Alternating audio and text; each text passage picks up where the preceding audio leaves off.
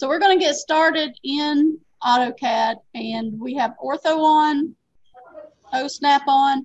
We're going to make a regular front view. So just go ahead and go to the line command, and you guys are already used to just typing in the amounts. So direct coordinate entry method, we click one time to start the line, and we just type in 114. And remember, this is in metric, so our line is very long. I'm going to scale this up so we can see it. So I have my 114 line that shows my width. I know I need to go 38 up, so we're going to go ahead and do that. It's like we're drawing a regular front view. So we're just going up 38. Okay, and then I know that I can come over 19, and we've drawn these several times, so you know some of these dimensions are going to be very easy for you. The 13 down is what I'm looking for here, so I'm going to go straight down 13. I know that can come over and connect, and then I don't really know how far to go down right here, so I'm going to go back to this 114. I can go up 19 from there. I can come back in this direction 16. And then, of course, that meets. So I'm basically just drawing a regular front view. So now whenever this line comes over and this line comes down, I know that those meet. So everything that is a height dimension or a width dimension, I went ahead and put in here. Now I'm going to leave out the whole just for now. So anything that is a depth dimension, we're going to go back at an angle. And let's go ahead and do let's do a 15-degree angle on this one, okay? And we're going to do full size. We're going to do an oblique cavalier at a 15-degree angle. So in order to get 15 degrees, we're going to have to change our polar tracking. So remember polar that we talked about in the very beginning of class. We're going to come up here and change that to every 15, and it'll do every 15 increments, so 30, 45, 60, and so on. So when you do that, it should turn polar on. If it does not turn polar on, just make sure polar is highlighted in blue. And you'll notice it turns ortho off. So we have to be careful about which lines we're making when we don't have ortho on. All right, the first thing that we want to do is go back. Let's go back this full 57.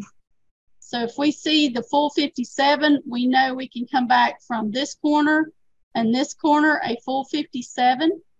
So what I mean by going back, this is our receding line. These are the lines that go back at an angle. And we're going to come here and make sure that we're in 15. Okay, it's going to have a green line pop up, but it also has a green line pop up at 30 and at 45 and 60 because it goes every 15-degree increment. So just make sure you're at the correct angle and then type in 57. Again, there's no offset in obliques except for when you do the front view because we're already at an angle and you can't offset and keep that angle. So we have a line there. We're going to go ahead and we could actually copy this line instead of making it again. So we can click on it and we can come right here to copy. And our base point is where we are now. So we have a common endpoint here. So I'm going to click on that common endpoint. And I'm going to come up here to this endpoint and go ahead and click there. I know I need a line here. So I'll go ahead and click at all of these corners that go back at an angle. I could even click here for it, but we're going to end up making a line that's 38 there. So I'm going to leave it alone. So what we needed was all of these back endpoints, okay?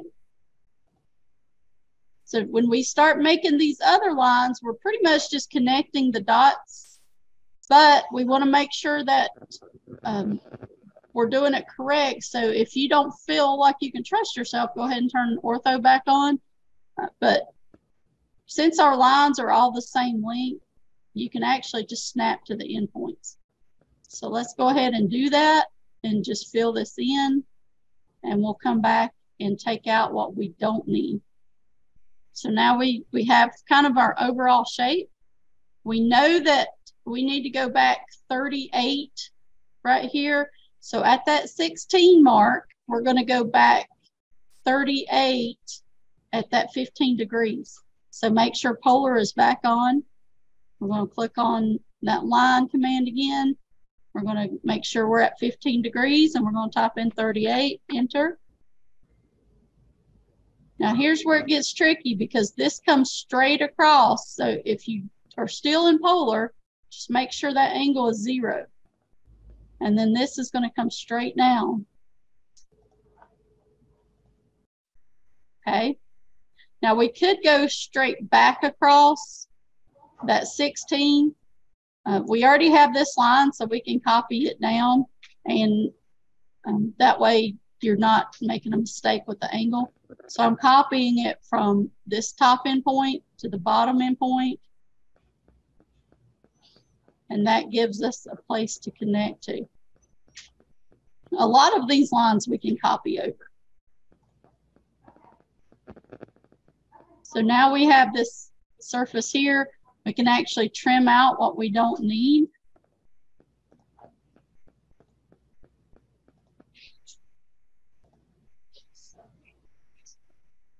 All right, so we're starting to get the general shape. We still need to do some up here in the back. So we know that we need to come from that back corner 28. So that's what we need to do next. We'll just make a line over top of that line, 28, and give us something to meet for the other line that's 13 down.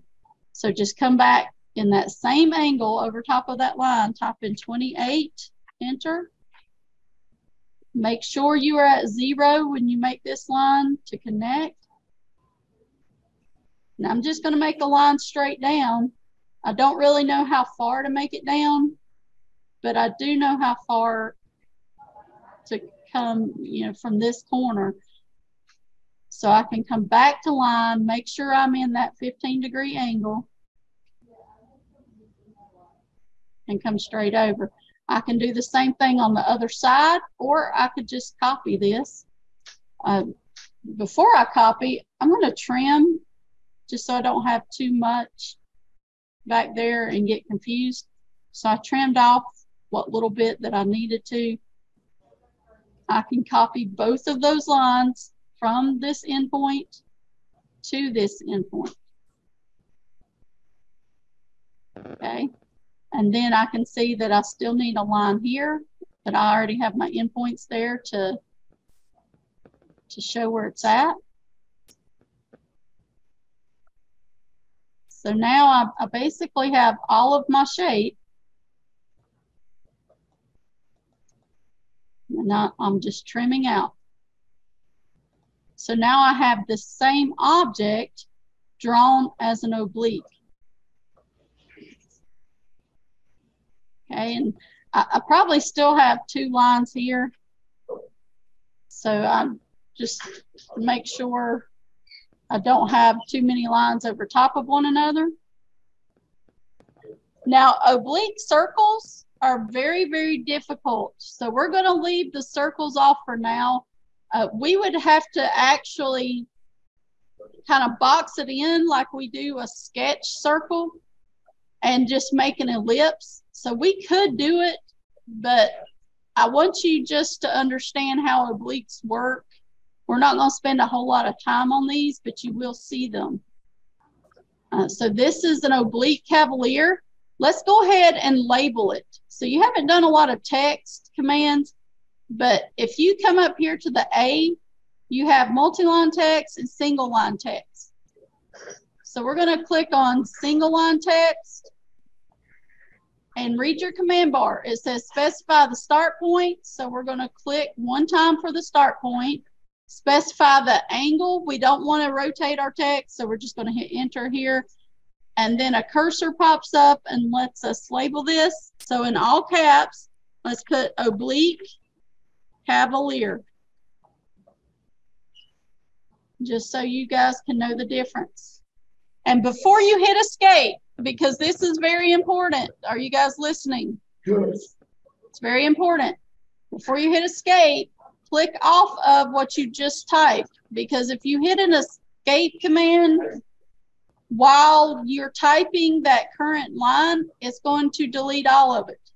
So click off of it. It'll make a new text box like you're going to type something else, but then you can hit escape. Now my words are very, very small because we set it up for inches instead of metric, but that's okay. I'll show you how to fix that. So to get this again, we went to single line text. We clicked one time for a start point. Then we hit enter because we don't want to rotate our text. And then we typed in oblique cavalier. And then we clicked off of it. We hit escape to get out of that command.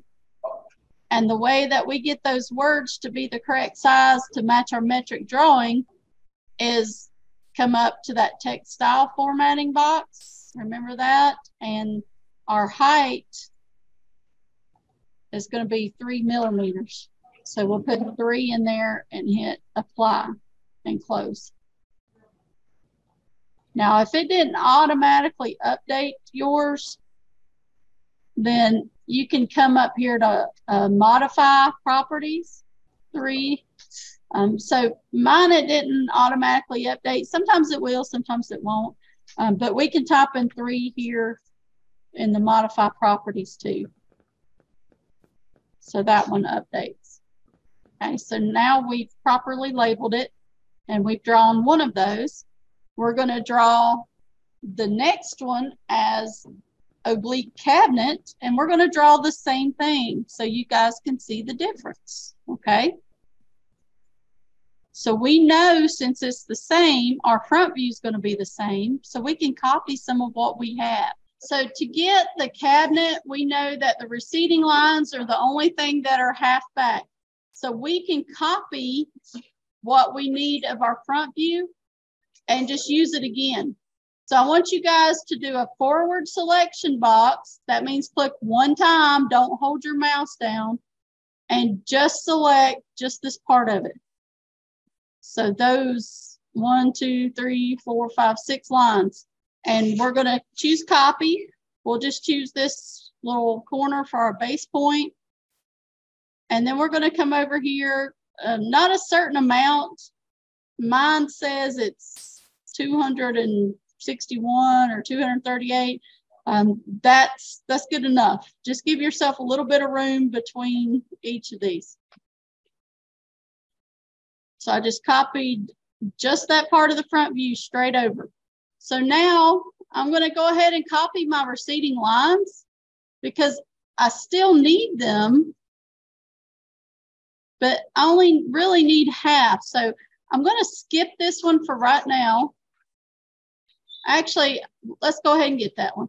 And then we'll get these 2. So we've got 2, 3, 4, 5 lines that we're going to copy.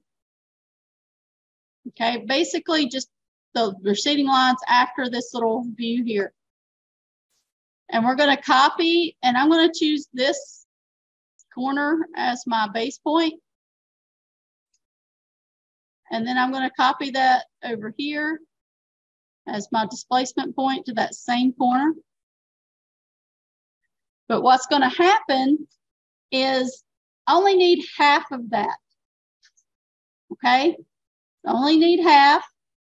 What I could do is go ahead and put a line at the half mark and trim. Or when I copy these other surfaces, I could just put them at the midpoint of those lines. Okay, so Either way would be correct. Just copying the surfaces and put them at the midpoint would be the quicker way to do it. So we'll just go surface by surface. We're going to click on just that part, and we're going to go to copy. And I'm going to choose this endpoint as my base point. And then the midpoint over here is my displacement point. Because remember, we just need half of it. We only need half of these lines that's going back at an angle. So we can go ahead and trim the other two. So whenever I selected these 4 lines and went to copy, I chose this corner as my base point, but the midpoint as my displacement point. If you don't have midpoint on your O-snap, come down to your O-snap where it has the little arrow beside it and make sure you have midpoint, because you're not going to be able to do it if you don't have that on. So the next surface back would be this surface here. So I'm going to select those 4 lines. And I'm going to choose copy. And my base point can be this corner here. And the base point can be anything that's common with your displacement point. So this corner would be common. And to the midpoint of this line would be our next common spot where we need to drop that, because we only need half of those receding lines. And remember, you need to do this surface by surface. And we do the frontmost surface first, and then the second one, like this would be the closest up to the front. This would be the next closest. And then on this one, it's just the back side that we got to do now. Okay. But we have to copy the receding lines in order to have those. So I'm going to click on the remaining. Actually, I just have to do 2 lines at a time now because this one would be a little bit different. So I'm going to copy these 2 lines from this corner to this corner. So we have those 2 lines. We'll go ahead and do these 2 lines. So we're going to copy, and we'll just choose a corner as our base point, same corner as our displacement point. Now, when everything's said and done, this midpoint should meet up with the midpoint here because it's the same object, right? So we're going to just take these last vertical and horizontal lines, those last 4 right there, and we're going to go to copy.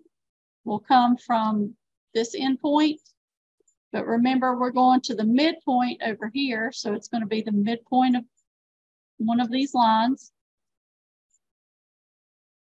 And then we just trim out everything beyond because we only needed half of it for our receding lines. So you can see the difference. And if we were to look at this, the oblique cabinet does actually look more like the object than the Cavalier. The Cavalier makes it look way too long. So remember that distortion that we talked about? The oblique cabinet looks more like a real object. So we can also just copy our text. And if you didn't get the text in the first one, remember it was single line text. We click for a start point. We hit enter because we don't want to rotate our text. And then we can type in oblique cabinet. And that allows us to see the difference in both of those. Does anybody have questions?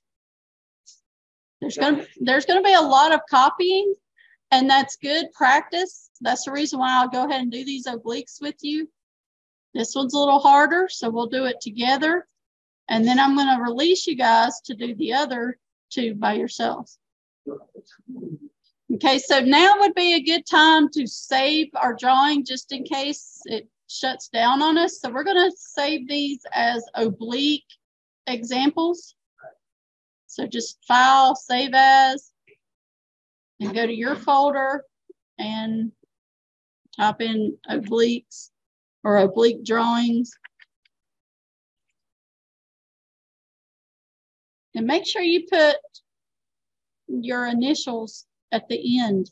Okay, so this next drawing, we'll go ahead and do the front view.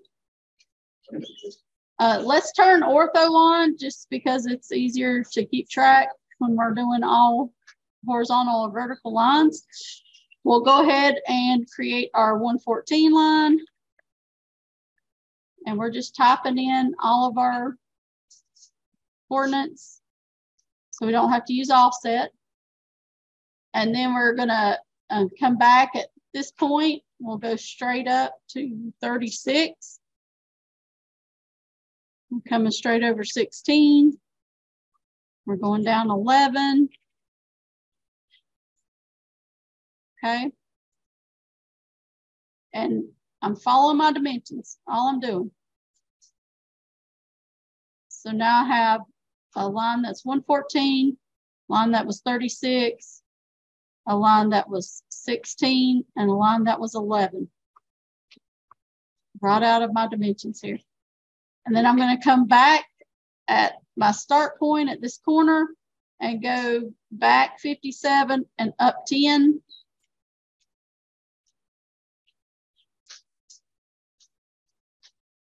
We know that the overall height with these little tower pieces on the right is 44. So we could add that up and you know, find it, but I'm teaching you guys how to follow the dimensions.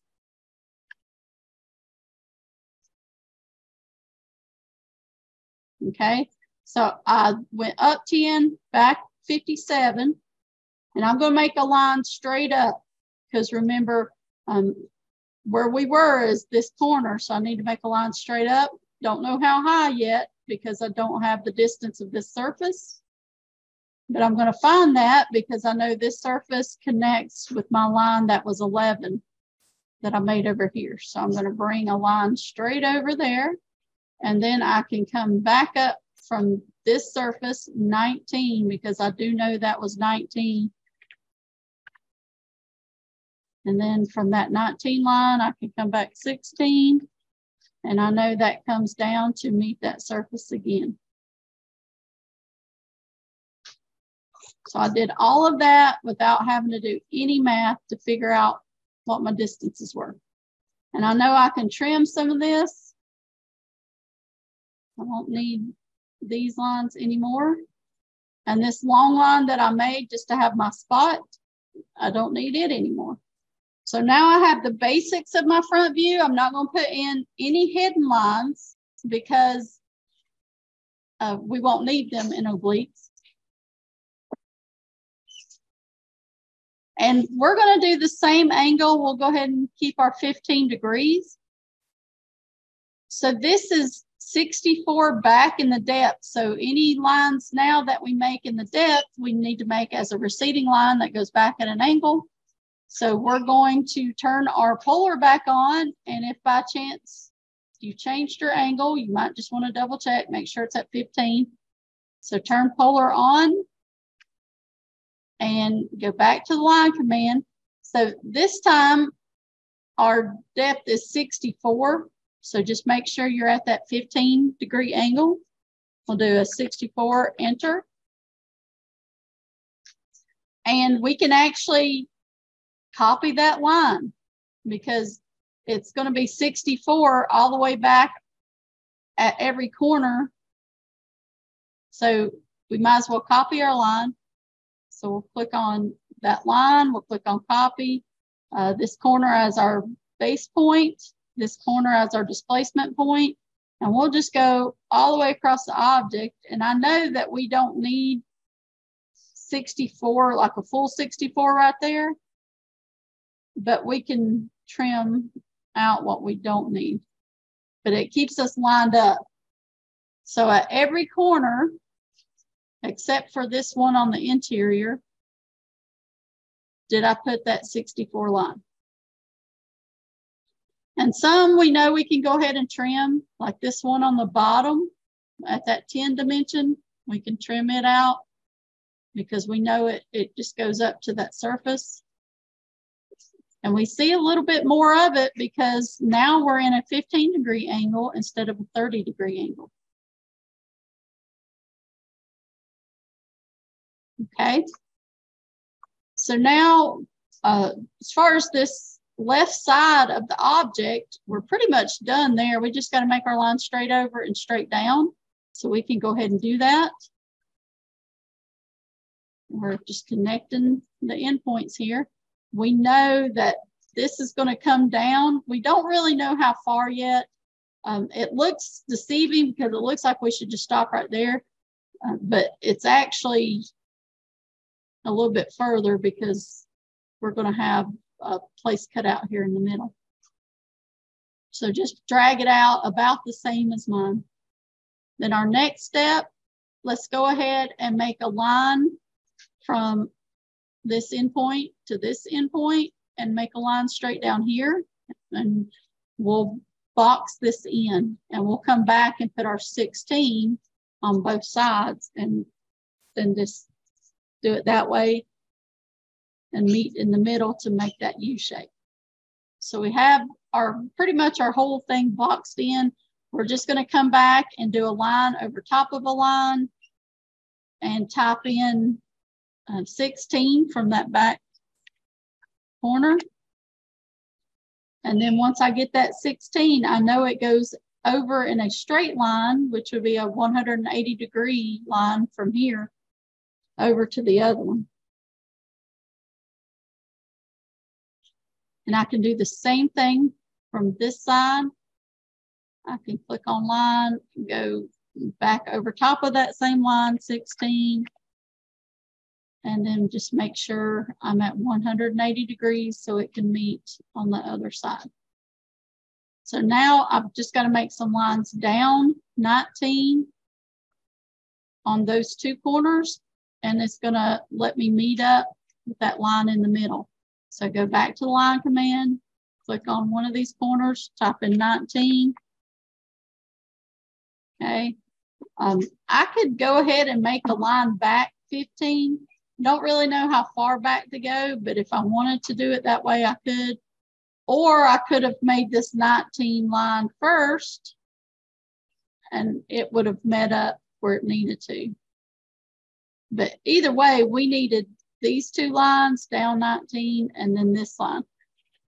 So I'll have to trim a little bit. And I know I need the same line on this side. So what I'm going to do here is just copy. I know I need this one and this one. I could copy this one here, but I won't see it. So I'm not going to copy it because then I'd have to delete it. But those two lines, I will see some of those. So I'm going to click on that. I'm going to click on copy. This point is my base point. And then this corner is my displacement point. So now I can kind of see where I need to trim right in here. I know where to trim up to this point now. And all I need is one more line straight across right there at those two corners. So I can make that line. And then I'm basically just trimming out after that.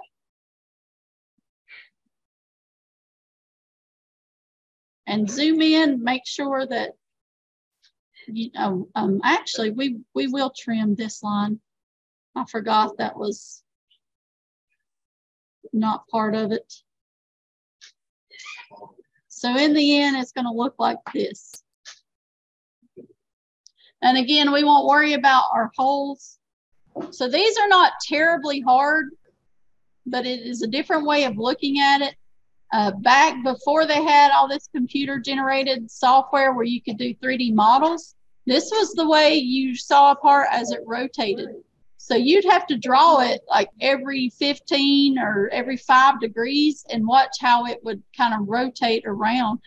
So that's basically what our solid modeling software is doing, is redrawing it every few degrees so you can see how it's rotating.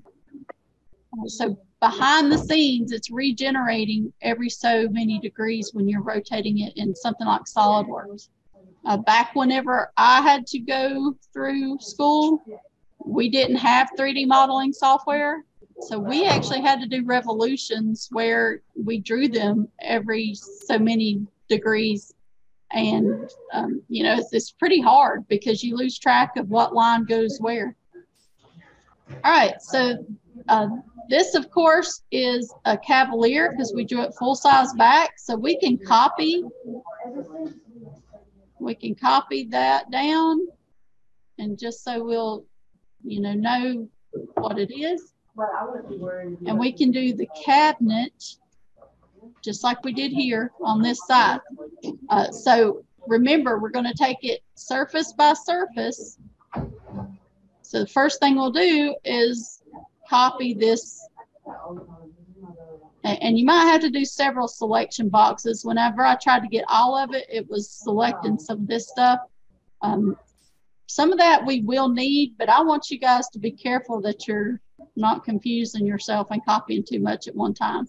So just get this front view with the vertical and horizontal lines, and we'll copy that over.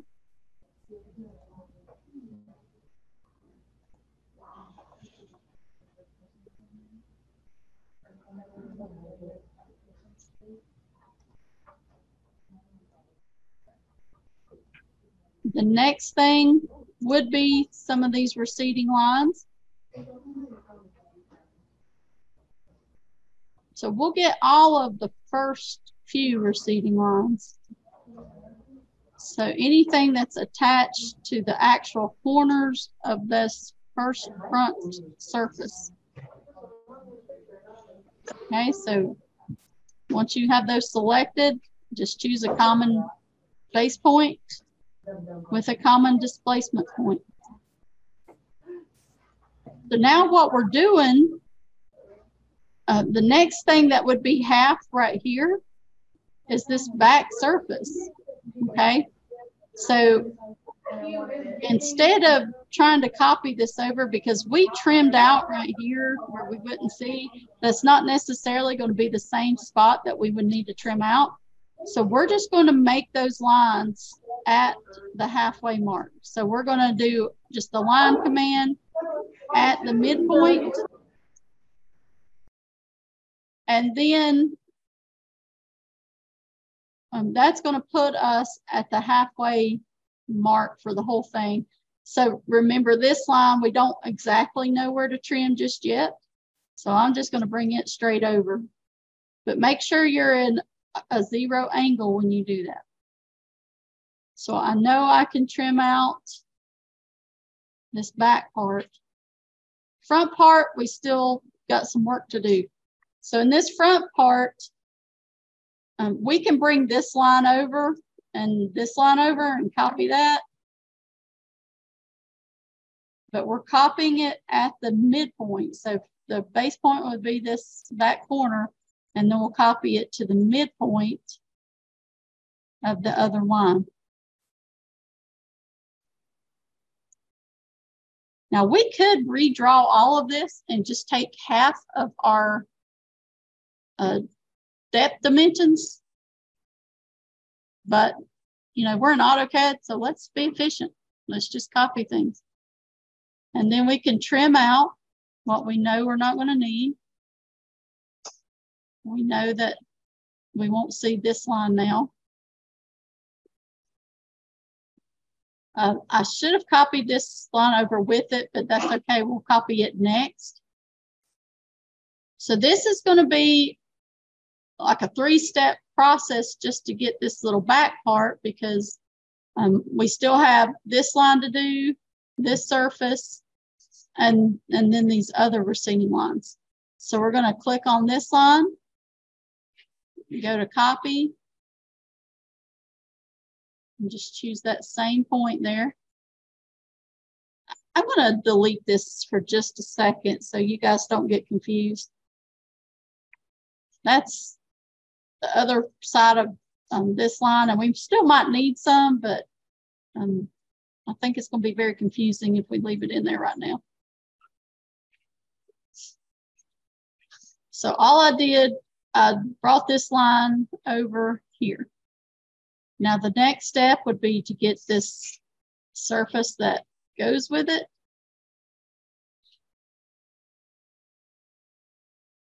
And copy that. Let's go from this corner to this midpoint. Okay. And then we're trimming. And you can see here that we're overlapping with the front part. So we'll actually trim that too. So that's what it's going to look like. Then the next step would be to take those receding lines and copy those over. So this is the reason why we have to do step by step, because each of these surfaces are at different spots and we have to do half of it as we go. So we have those lines. We'll copy these back to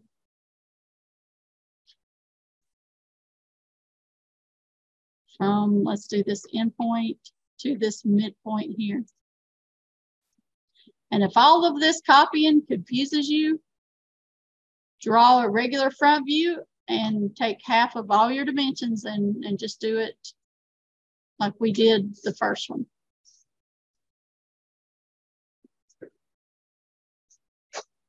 But then this is what we end up with, okay? So again, we can copy our label down and have that label. Now you're going to do all of these on the same sheet. So after you get finished with all of them, just make sure that they kind of line up. And when you come over to your layout, you're gonna do a zoom extents. And I want them, you're gonna have 2 for each one. So you'll have 8 in here, but I want them to be as, centered as possible. You don't have to do a scale, but you do want to have everything on here centered, not like off the screen like that, or, not like way up in the corner. You make it look good. And then you'll lock your viewport, and your scale and your title block is going to be titled NTS, not to scale. Capital N, capital T, and capital S. And then you'll just fill this in. So you'll have all 8 of these on one.